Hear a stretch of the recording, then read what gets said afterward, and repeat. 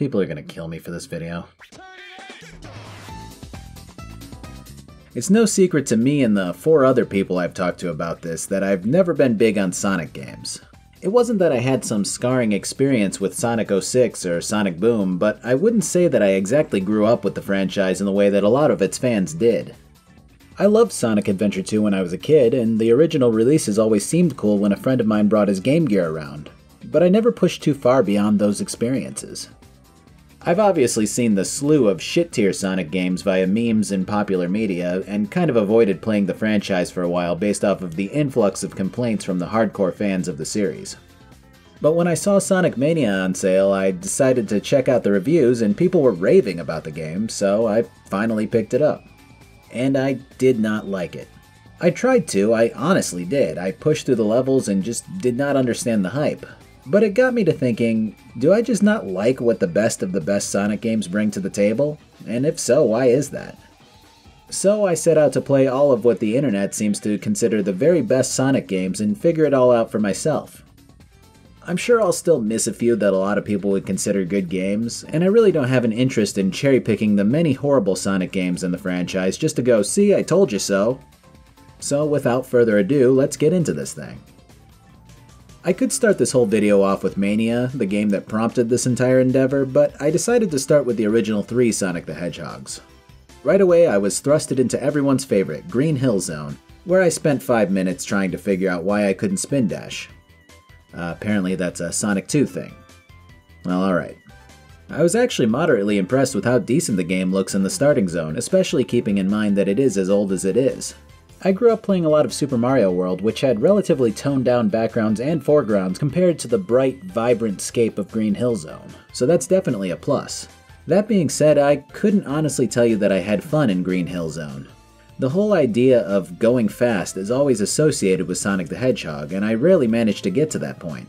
I know a lot of it has to do with my skill level, but even when I really did start to get to that point where I was like, hell yeah, this is fast, this shit tended to happen right here. A lot of the game seems to be predicated on knowing where things are in the level, which is a design that I really dislike.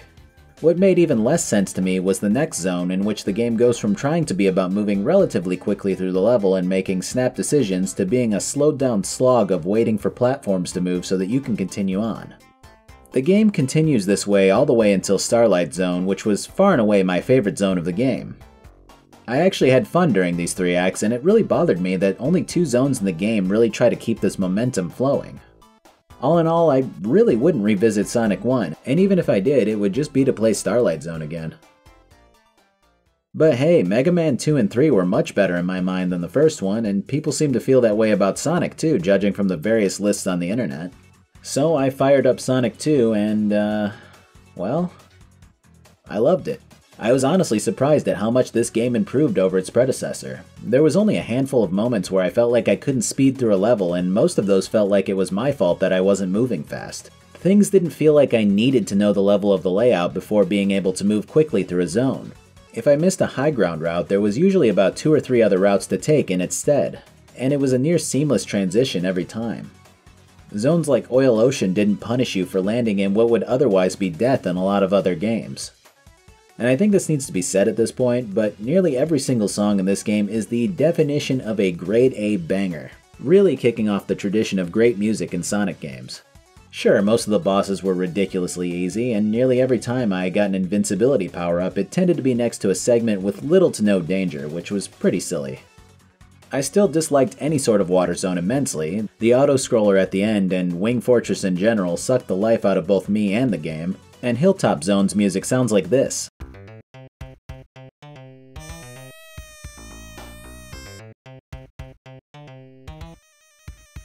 But these few complaints can be overlooked pretty easily as the game keeps allowing you to do what Sonic was built on, going fast.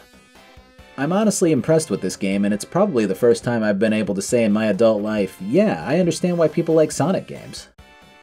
So the bar's set pretty high for Sonic 3 after this sweet note, but a lot of people place it right below or on par with 2, so I was still pretty excited going into this one.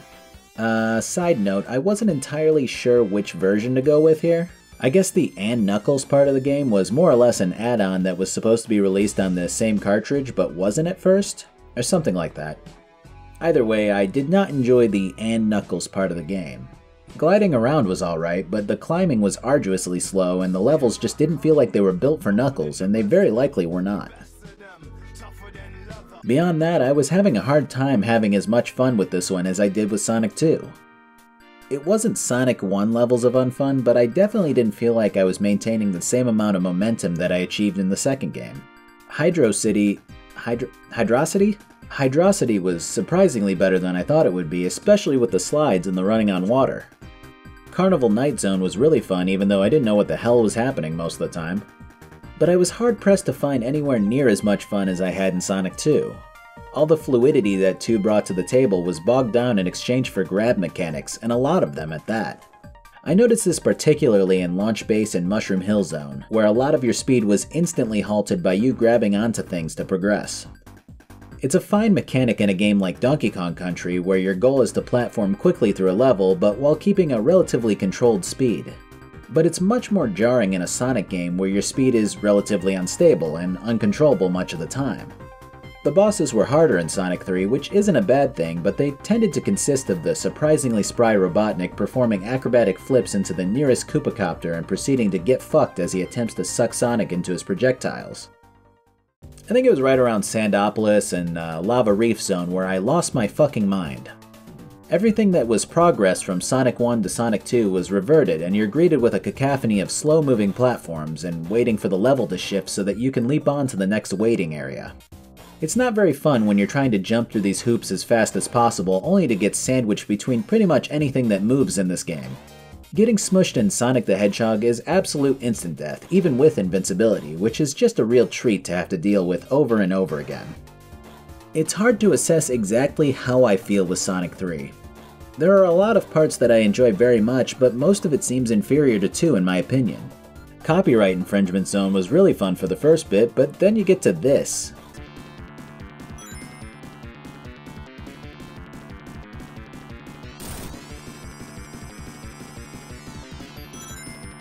Setting Supersonic's ring-collecting adventure aside, the final boss is actually really fun. The music is absolutely stellar, and it's a pretty good ending to an otherwise flawed game.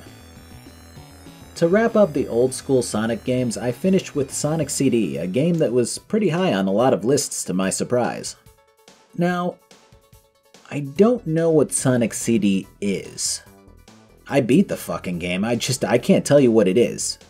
It's, to most accurately describe it, it's weird. It's the Majora's Mask of Sonic games. The game was on Sega CD, obviously, so it had these lapses between soundtracks where it loads a new song. This results in bouts of complete silence with only sound effects playing for an uncomfortable amount of time.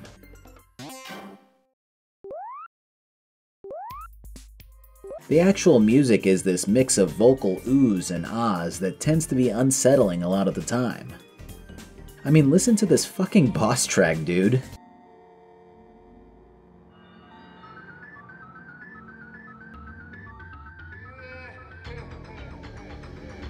The game doesn't feel like a Sonic game at all. It's got this interesting past, present, and future mechanic, including a good future and a bad future. I couldn't tell you the major differences between the two, but I can tell you that the 1-ups make this noise. I didn't like this game at all at first, but then, I don't know why, but it grew on me. It's eerie. It's goddamn strange. I didn't know what was happening at all most of the time. It's like someone described what Sonic the Hedgehog is to someone who had never seen a video game before and tasked them to make Sonic CD. The result is a hodgepodge of odd mechanics, including but not limited to moving so fucking quickly that you go to the past or the future, changing the timeline by defeating something in the past and witnessing the result by going into the future, Robotnik coming up with unreasonably stupid devices to attack Sonic with, rescuing flowers instead of animals from the pod after a boss, and Sonic standing like a human man with rickets in the bonus stages. I actually found myself wanting to know what changes from the past to the future and seeking out signs to see what the difference is. I would then determine whether or not the past was worth saving based on how assholish the zone was to their new Time Lord. Honestly, I like this game. It's short and sweet, but that's fine by me. And the opening and ending cinematics were anime as fuck. So, now that I have the original games under my belt, I decided that now would be the best time to revisit Mania. I haven't talked in depth about the issues that I've had with it yet, but trying it again definitely eliminated a lot of the skill-based issues that I had before. I know how Sonic games work at this point after beating 4 of them, so I was much better at jumping at the right moments and being able to relatively carry my momentum throughout the zones. Until Flying Battery. I did not like Flying Battery Zone in the slightest. I didn't like it in Sonic 3 and I dislike it even more in Mania. You take this wonderfully fast-paced adventure through Chemical Plant and Studiopolis and you just kill it with the same mechanics that I didn't like in 3. It actually frustrated me so badly that my impatience got the better of me multiple times to a point that I just shut the game off. Later on, I returned with the mindset of, hey, this is going to be a slow and steady level, just take it easy, and I did much better. But I shouldn't have to do that. Playing the zones back to back, you're put into this mindset of reacting to things as they fly at you and zooming through zone after zone, and then that mindset is immediately warped when faced with Flying Battery, which is very heavy on the waiting from part to part. It bothers me even more when you're faced with some pretty decent zones immediately afterwards, making me question why Flying Battery is even in the game. Don't get me wrong, Mania looks and sounds incredible. It's the epitome of taking these older games and rejuvenating them with a fresh coat of paint. There were plenty of moments when I was now able to go, holy shit, I recognize that, that's really cool. But my issue stems from the opposite side of that philosophy. When you don't like parts of the subject matter, it's hard to like the revitalized versions. Oil Ocean in Sonic 2 was a very okay zone that wasn't my favorite, but it wasn't awful. And yet the second act of it took one of my least favorite mechanics from Sonic 3 with the added bonus of Knuckles and slogged down the act with it. Mirage Saloon was beautiful to look at, but for some reason Act 1 decides to tackle the very unlikable auto-scrolling section from 2's Wing Fortress. Lava Reef is a nearly verbatim copy of its predecessor, and that includes having to stop to hit the buttons to open the corresponding barrier, just like the old version. There's no challenge in it, there's no danger in trying to hit the buttons. They're just there to make the game slower.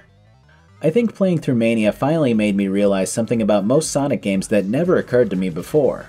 I like all of them to some degree until they turn into a slower-based platformer, and that always happens in every game at some point. I've always thought of them as these fast and reactive side-scrollers that test your reflexes with how quickly you can get through a level. But they always tend to at some point boil down to waiting for platforms, level-specific gimmicks, and watching stage hazards get to a certain point to where you can pass through them harmlessly. And that's perfectly fine, but I have a harder time accepting that style in Sonic games because I had always had this idea in my mind that they're more comparable to speedy twitch reflex games like Super Meat Boy and Celeste, and not as much like a quicker-paced Shantae. That being said, I actually hated Mania for a long time. I didn't want to record footage for it, I wasn't having fun, and I couldn't figure out why in the slightest because looking at all of the reviews told me that I should be feeling great about this game. I'm not sure why I continued to punch through it, but I am glad that I did because it made me realize what I like and dislike in Sonic games. I've never had such a mix of emotions come one right after the other while playing a game than I have with Mania. A prime example was in Metallic Madness, in which I went from the foreground to the background and I just sat there and I was like, holy shit, that was cool, dude. But then about 2 minutes later, I relived that feeling of flying through the level only to be crushed by a pillar. The homage that Mania pays to these games is 100% heartfelt and the definition of achieving something fantastically applause-worthy in nature. I can say that it does the franchise justice without a doubt, but I can also say that it perfectly encapsulates my feelings of woe in the very same games that it pays tribute to. Mania is unequivocally and objectively a good game, it just wasn't for me. Much of it felt great, with the highlights being Chemical Plant, Studiopolis, Stardust, and oddly enough, Titanic Monarch Zone. But most of it fell flat for me personally. Now, before I move on, there's a particular obstacle that tends to show up over and over in these games, particularly in Sonic 3 and Sonic CD, and it's something that I mentioned earlier on. These bumpers. As innocuous as they sound, nothing in the game kills my buzz more than getting a good momentum going and then getting a big, hey, fuck you, go the other way, to the face. As much as Mania tends to be a love letter to both of these games in particular, it actually seems to dial back the go the other way mentality. I feel like including shit like this would really accentuate the clunkier and poorer design decisions from these obviously older games, and it's nice to see them not occur as frequently, at least from my experience playing Mania. But at the same time, it also makes me wonder why the developers chose to include some of the block pushing and waiting mechanics that these older games are chocked full of as well. I want you to understand my point of view here as more or less a newcomer to this chunk of the series.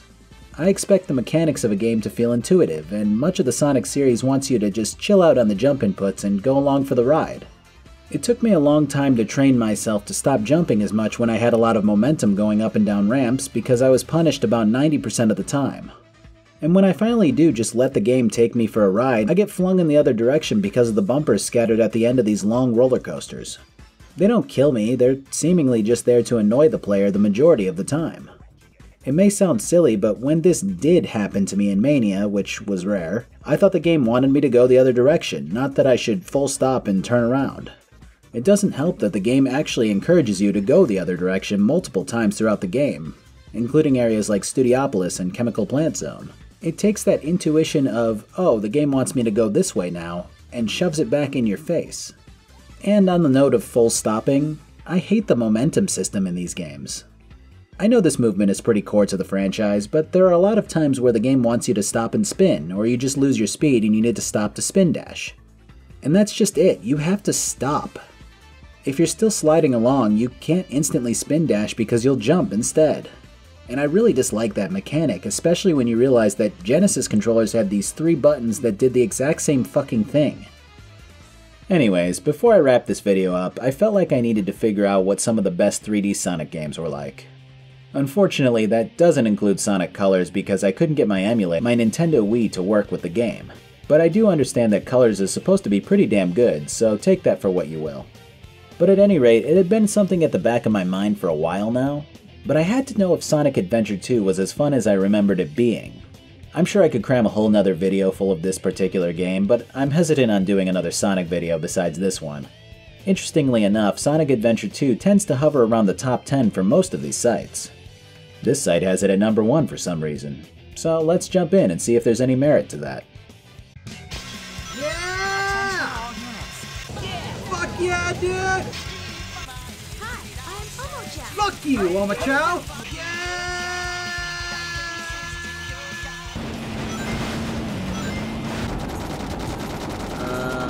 You just don't know when to give up, do you? I can't hear you! Speak up! My name is Dr. Eggman, the world's greatest scientist. Fuck the moon! Yeah! Woo! I found you, Faker. Faker? I think you're the fake hedgehog around here. Yeah, this game isn't good. There's so much to it that I actually still find reasonably enjoyable, but it was so heavily flawed that I don't know where to begin. So setting aside the ridiculous cutscenes and focusing on the game's mechanics alone, Sonic Adventure 2 is easily one of the biggest victims of lost potential that I've ever seen. The boss fights are absurd in the fact that they either make you wait around or you can just spam the attack button. The Tails levels are a waste of space on the game as you walk through the level and spam the attack button, which makes this fucking sound, by the way. The worst part about the Tails part of the game isn't the fact that you're confined to this bulky, noisy pile of trash, but the fact that the game then throws it back in your face when you do the Chow Garden stuff by showing you that, hey look, Tails can fly, but we totally didn't think to build any sort of gameplay around that mechanic. The Knuckles levels... okay, I still kinda like those. I mean, the music is just goddamn bumping. The Emerald searching is tedious, but shit, I actually don't mind it. I'm willing to fully acknowledge that my opinion may be a victim to my nostalgia for both the music in Knuckles stages and the fact that I used to play against my brother all the time in the versus mode of this part of the game. Yeah, this is perfect. The Sonic levels aren't actually that bad either, but they didn't age very well as far as trying to navigate through them. The camera's dog shit a lot of the time, the homing system doesn't always go to the target that you wanted it to, and trying to land on rails is way more precise than it has any right to be. And I still don't understand in the slightest how every Sonic game decides to bind multiple actions to one button. It's arduous as hell to try to light dash through a line of rings and just do a spin instead. At the end of the day, I have to credit the game for being ambitious for its time, but I can't in all good conscience declare Sonic Adventure 2 a good game. Holy shit, dude, is that a little fucking tiger? Kobe! Is that a fucking penguin, dude? Ooh. Ooh. Finally, we have Sonic Generations. Now, I had pretty much zero expectations for this game going into it. I'd heard mostly positive things like, wow, Sonic is back and better than ever, and the very occasional, wow, this game's trash, I can't believe Sonic is fucking dead, so I really didn't know what was gonna happen. What I was met with was a game that was gorgeous to look at and actually super fun. I had a blast with Sonic Generations, I really did. The game swaps between old school Sonic levels and more modern 3D ones, and it was just all around very entertaining to play. Much like Sonic 2, if I missed a certain route or avenue through the level, I was almost always greeted with another way to continue without losing too much momentum. The 3D versions of the different zones were easily my favorite parts, and I didn't expect that at all. But Sonic moves pretty seamlessly through each part of the various zones, and the game prompts you to press a certain button when you get to different parts that require you to slide, dash, or jump, making it a lot easier to mitigate potential slowdowns without memorizing the level. The boost button on 3D levels was easily one of my most favorite things implemented in a Sonic game, as you're able to speed up and fly through different enemies and parts of the stage at the press of a button. The side gimmicks weren't horrible wastes of time, they're all pretty fun in their own rights, with a few exceptions of shit like having Knuckles dig for you while you wait around. The game definitely isn't perfect. The challenges are a pretty cool way of letting you play the same levels with different goals, and that's great. But I usually like to try to move through the entire game before getting into challenges, and Generations makes you complete a few of them before being able to move on to the next 3 zones. It's not that they're particularly difficult, but more that I want to try to move on to see what the next zone is like. In addition to that, they put Navi in the game for some reason.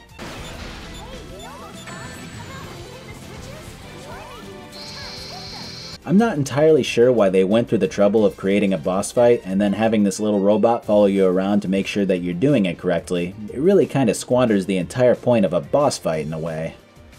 But beyond these few minor details, I had a lot of fun with Generations and the homage that it pays to the franchise as a whole. Except they remixed City Escape and I can't forgive them for that. I'm sure a lot of people are going to get mad about this, but Sonic 2, Generations, and chunks of Mania are what I expect Sonic games to be like. And I'm going to come out and say this now if it wasn't painfully obvious, but I'm bad at video games. Sonic 2, Sonic CD, and Generations are probably the easiest ones that I've played, and yet they're my favorites because the punishment for missing a jump or a route isn't always death, it's usually just a time loss. I have no long ingrained nostalgia, no years and years of Sonic playing under my belt, but this is just the way I feel, whether I'm qualified or not to make that assertion. I think at the end of the day, I now understand a lot about what Sonic is, or at least what the good parts of it are. I think too many people take all of the older games and put them up on a pedestal as untouchable, and that form of thinking only hinders the franchise as a whole. The team who made Sonic Mania is obviously talented to a very strong degree. And that talent really shined when they were putting their own flair on the game, when they were cooking up their own ideas, bosses, and zones. It's unfortunate to me personally that I couldn't find as much enjoyment in the game because it emulated many of the weaknesses of these older Sonic games. Either way, I can confidently say that I do look forward to seeing what Headcanon / Pagoda West / Christian Whitehead / all of the awesome devs who worked on Mania will cook up next. Thanks for watching. This video is brought to you by me, and my curiosity about a franchise I haven't really explored as much as I thought I should have. Well, that seems pretty redundant. But my point is that I tend to take a bit more time than I probably should while making these videos. So if you want to catch me in the meantime, I have a Twitch that I stream on rarely and a Twitter that I use sometimes. I know those certainly aren't glowing endorsements, but those are definitely things that exist if you didn't think that they did. I made a Discord too. I'm not really sure where I'm going with all this, but I think you become slightly better looking if you follow those. Not 100% sure on that though. Have a good one.